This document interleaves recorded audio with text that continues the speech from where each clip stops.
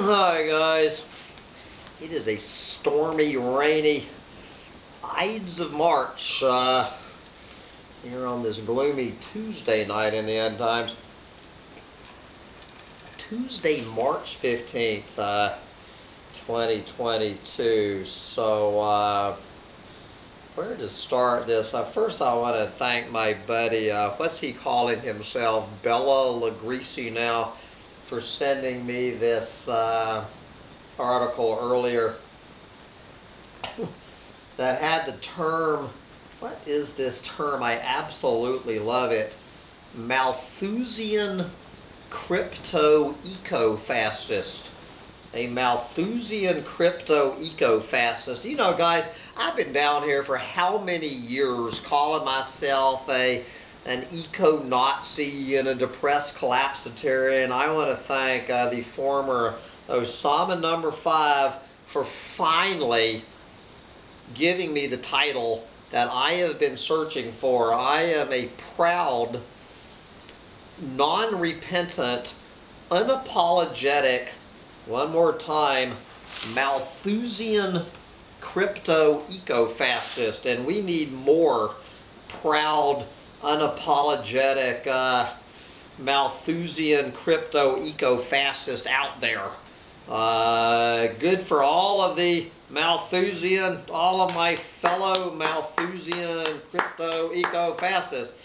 So anyway, I have heard this term eco-fascist has shown up twice in one day on the Ides of March, and I was just over there on this channel you might have heard of. It's called Collapse Chronicles, with that little Limp-Dick eco-pussy over there. This guy, what's his name, Sam Mitchell, you know, who doesn't have the balls to really spell it out. I guess he doesn't want to offend somebody or whatever. But anyway, I was quite impressed.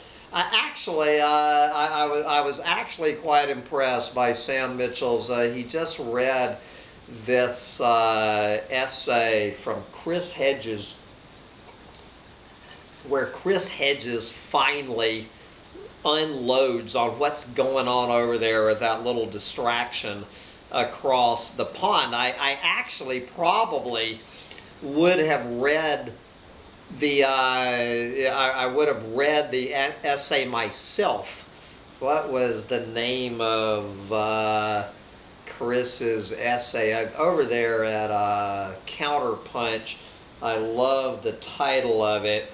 Classic Chris Hedges title, Waltzing Toward Armageddon with the Merchants of Death. And I was quite surprised that that little Limp-Dick eco-pussy Sam Mitchell even read that. But as long as I was over there on Counterpunch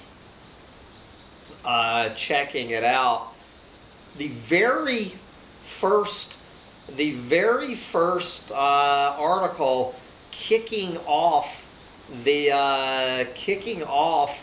Counterpunch was not Chris Hedges, but was the #1 article, a short and sweet one by two people, these little Limp-Dick lefties, Nicholas Jacobson and Kobe Weaver, and the title of theirs was Mormon Mythistries, Richard Hansen in El Mirador. U.S. settler colonial capitalist imperialism, white Christian Zionism, and eco-fascist conservation in Guatemala. All right, we have some, one more time, what is going on in El Mirador, Guatemala? I have been visiting El Mirador, Guatemala since I was 14. If you've ever heard of Tikal, It's that northeastern, the El Petén sometimes it's called. Tikal is up there. Sometimes it's called El Mirador. It's up there, hugs up against Belize. And it is one of the most deforested wastelands, an absolute wasteland. I remember going there when I was 14 and then returning. Good God, I returned again when I was in my 30s. And the last time I was there was 2006, was absolutely fucking horrified by the devastation going on up there. And what it was a classic example of planet-nibbling. Alright, so I'm going to come back and we're going to pull the fucking gloves off of this motherfucking the myth of the noble savage.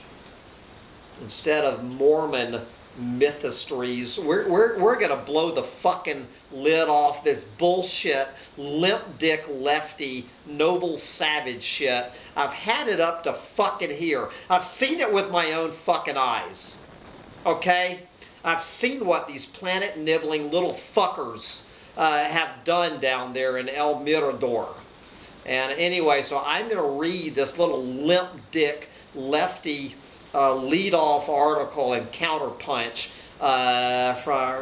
from these little fucktards, whoever the fuck these little limp dicks are. And then we're going to come down and we're going to have a fucking dose of reality here on Humpty Dumpty Tribe, because I guarantee you that fucking little limp dick Sam Mitchell is never going to fucking set the record straight what's going on down there in fucking Guatemala and all over the goddamn planet. Alright. This is a hatchet piece on some dude named Richard Hanson, who I'm quite sure is a scumbag. Richard Hanson is a white Mormon archaeologist and capitalist from the United States. He has been working for over 40 years in Petén, Guatemala, in the Maya Biosphere Reserve. The Maya Biosphere Reserve among the ancient Maya city of El Mirador. Coupled with his archaeology, Hanson has been working toward building a privately owned eco-tourist wilderness resort in the forest of El Mirador. Most of the Maya Biosphere Reserve is occupied by concessions communities that manage these forests through sustainable logging. These communities are made up of indigenous Maya and local Ladino, meaning Latino, meaning European, back for the remnants of the conquistadors, and local Ladino communities, some of which have been stewarding these forests for generations, despite decades of anti-leftist, genocidal, scorched earth campaigns enacted against them by their own government, funded and backed by U.S. and Israel, of course. Hanson's project would ban logging. Hanson's project would ban logging, turning Maya and local communities, meaning non-Mayan local communities, from collective stewards of a forest. From collective stewards of a forest to employees of a park. It would bring spiritual tourism from Book of Mormon themed companies like Anderson Tours, LDS Tours Cancun, blah, blah, blah. Quote, any use of this particular area of forest other than ecotourism would be, to me, the equivalent of using the Grand Canyon for a garbage dump, Hansen told Smithsonian Magazine while they flew over the reserve. Just as many U.S. national parks were created through settler-enacted massacres and forced displacements of indigenous people of this land, Hansen's project would also take a militarized, anti-indigenous approach to establish this private park in Maya land. I don't know why he didn't say Mayan. Anyway, guys, okay. We're going to fucking cut the fucking crap, and we're going to hear from an unapologetic, non-repentant Malthusian Crypto-Eco-Fascist defending a fucking Mormon. Okay, first let's look at a little bit of history. A lot of these, like the indigenous people talking about in our own shithole country, you know, pretty easy to blame Honky on this. What you got to remember, when Honky got to what is now present-day Guatemala, okay, the fucking Mayan Indians, the Mayan civilization had already collapsed with no help from Honky. We didn't need any Mormon ecotourism. We didn't need any fucking capitalist. The Mayans already had collapsed hundreds of years before Honky ever got there. Tikal and El Mirador, where he's an archaeologist, were already covered up by jungle when the conquistadors got there. So this is one of the few, but this is one you can't fucking pin on Honky. These motherfuckers did it all to themselves. So when Honky got there,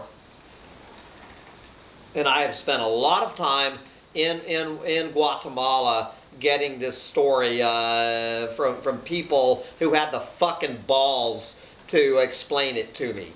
And believe me, I used to sound just like these little Limp-Dick social justice warriors. So by the time that Honky got there, you know, 1492, Columbus sailed the ocean blue. So in the 1500s, what was left of the Mayan civilization were these scattered little bands up in the highlands, up in the mountains, you know, up above the lowland rainforest of El Mirador and Tikal and whatnot.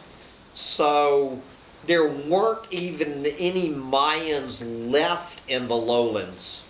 Their civilization had already collapsed because they overshot their carrying capacity, which is the same reason the global industrial civilization is about. So you follow me? So the fucking Mayans, what was left of them, hightailed it to the high mountains, you know, where you think of them, you know, hoeing their corn and all of those little beautiful little postcards you see of those adorable little Mayan, the little brown ones, you know.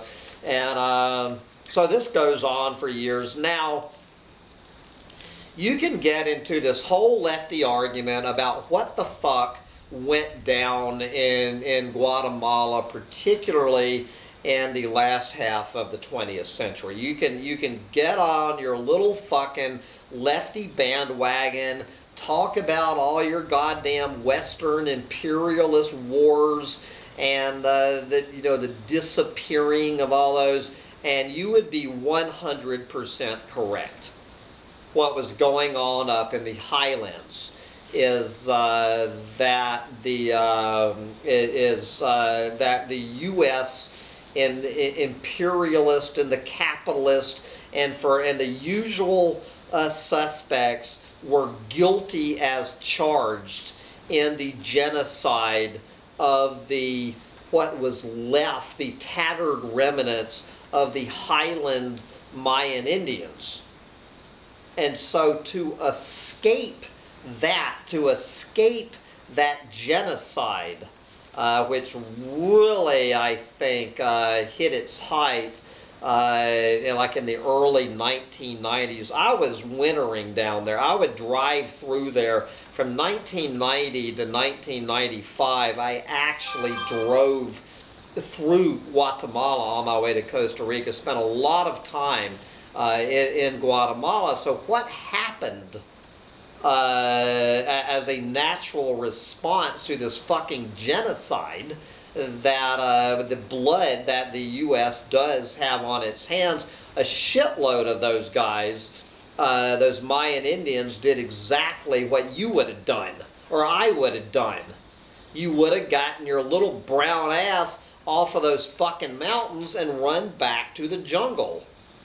They ran back to the same jungle that they had abandoned like 800 years before, when the Mayan civilization collapsed under its own weight. So they hadn't even been there. The fucking Mayan Indians had not even been there, okay, for like 800 years. So when I went down there, and so I went down there in 1974. I was 14 years old. So a lot of this was in just beginning. And so my initial memory of all of that era, it was still, you know, I mean, just, well, it wasn't untouched rainforest. It was recovered rainforest. It's where the ecosystem had recovered from these noble, savage Mayan Indians who had destroyed it 1,000 fucking years before Honky ever got there. So they go back there, and it's not just there. It was all over there, and where I really saw this happening, every bit as bad or even worse, was in what they call, I think it's called the Rio Dulce National Park. 10 miles from a fucking road. You have to get on a boat and go 10 miles. I thought in 2006, I thought I was going back to a fucking national park, because it had this little green area and called it a national park, just like they call this fucking hilarious, they put a little green area and call it a fucking biosphere reserve. So I spent a lot of time in Rio Dulce National Park, and perhaps Vloydazang, I would love to hear your little Limp-Dick lefty opinion of this story. So I get down there in 2006 thinking I'm going to a fucking national park, and what I find is two basic things going on. On one hand, I find a bunch of rich honkies, gringos, from all over, either rich Guatemalans, mainly drug dealers, these big cocaine kingpins, a bunch of gringos. There were a bunch of rich fucking Texans down there, whatnot. So what you had, just like side by side, you would have these rich gringos. They would go down there in what was called a national park, and it was so corrupt on there, and somehow claim a piece of land as theirs.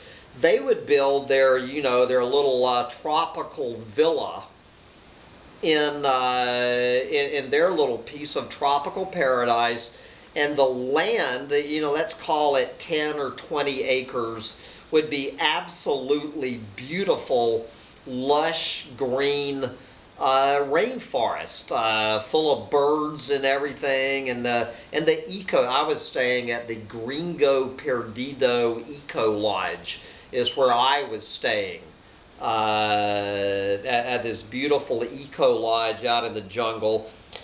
So you had all of these honkies down there, these rich honkies, who did not need to rape and pillage the rainforest. So ironically enough, the only rainforest remaining inside the fucking national park, or these pieces of the national park, that these fucking rich gringos. And the other half of the equation was these Mayan refugees who had poured in down there into the tropical rainforest lowlands from the highlands.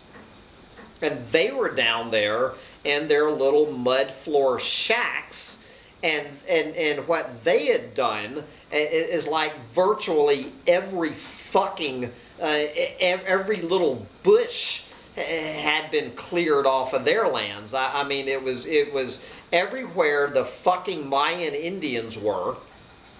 These poverty-stricken refugees from this U.S. War against their Highlanders. They were used to growing corn and these corn and onions and garlic and squash and beans up in the highlands. So they get down there and they fucking and they have no business trying to grow these crops down there in the rainforest. It didn't work. They destroyed every fucking square inch of everywhere they settled. And of course they had, their yards were full of kids. They all had pigs running around, rooting up the whole fucking place. It was an absolute moonscape that these noble, savage Mayan Indians, that these fucking little limp-dick lefties are calling indigenous stewards of the land. They were raping and pillaging the land. Every fucking, like Bill Gates was saying, every fucking thing bigger than a mouse went in the fucking stew pot. Do you fucking get it? They absolutely destroyed every single fucking square inch of everywhere they invaded. And the story of the Mayan Biosphere Reserve. Just Google environmental destruction in the Mayan Biosphere Reserve, and I'm not pretending for one fucking minute that the usual suspects, in addition to these little planet nibblers, are all the fucking cattle grazers and probably the fucking gold miners, mostly the cattle grazers going in there, these illegal loggers paying off the fucking cops and everything. There's plenty of that shit. It is open warfare.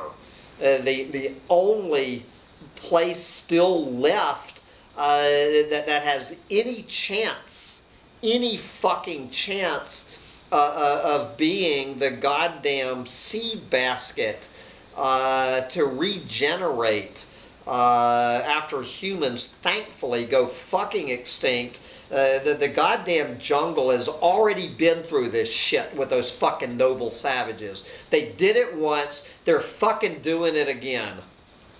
Hallelujah, you fucking Mormon capitalist. Send all the fucking money from the U.S. and Israel and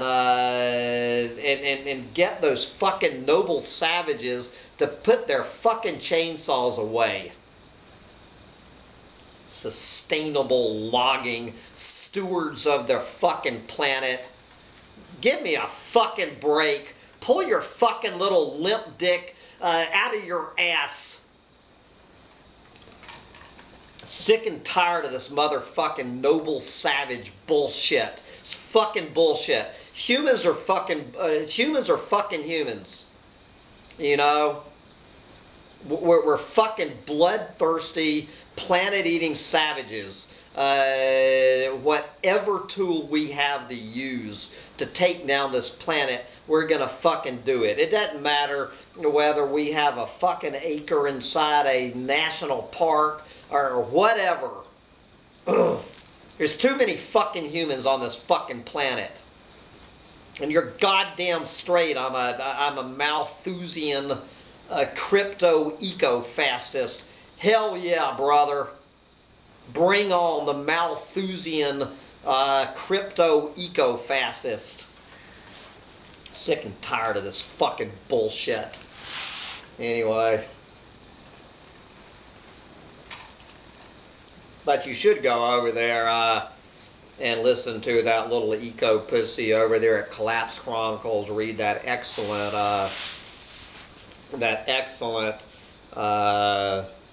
essay by Chris Hedges on what's going on over there. At least fucking Counterpunch, I think, understands a little bit more about what's going on in Ukraine than they do in the fucking in fucking Guatemala.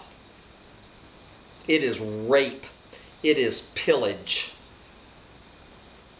going on in Guatemala by everybody. That's what I'm done. Bye, guys.